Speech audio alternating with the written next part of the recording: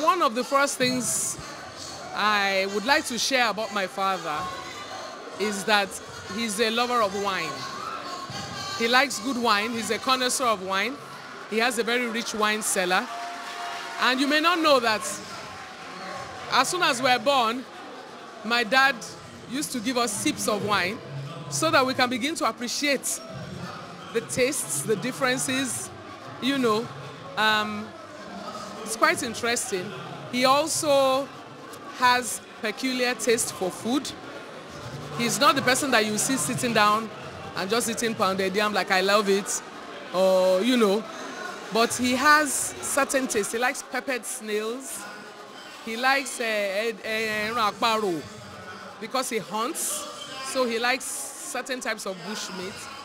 He doesn't eat much. He eats very, very little. My dad was a gentle disciplinarian. He didn't believe in using the stick, but a look from his eye is enough to tell you that you are doing something wrong. He preferred to talk to us rather than use physical punishment. The only time I remember my dad beating me, I think he gave me 3 belts. Was one day from primary school.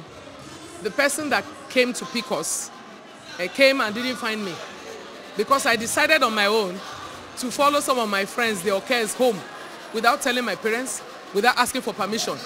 My siblings said, let's go home. I said, no, I'm going with them. So I went with them. And the others were young. They didn't know how to explain, so they were looking for me. When they found me and brought me home,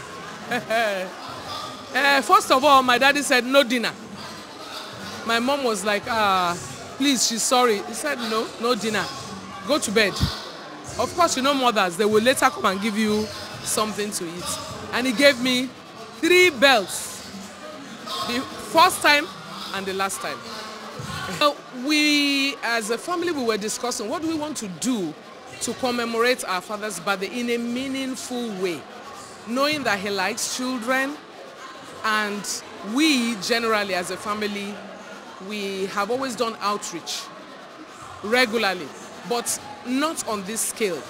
So I said, let us call, I was outside Nigeria, I said, let's get in touch with people on ground to find out what we can do in Ishara and Ake, because Daddy attended St. Peter's Anglican Primary School, Ake, the first school in Nigeria.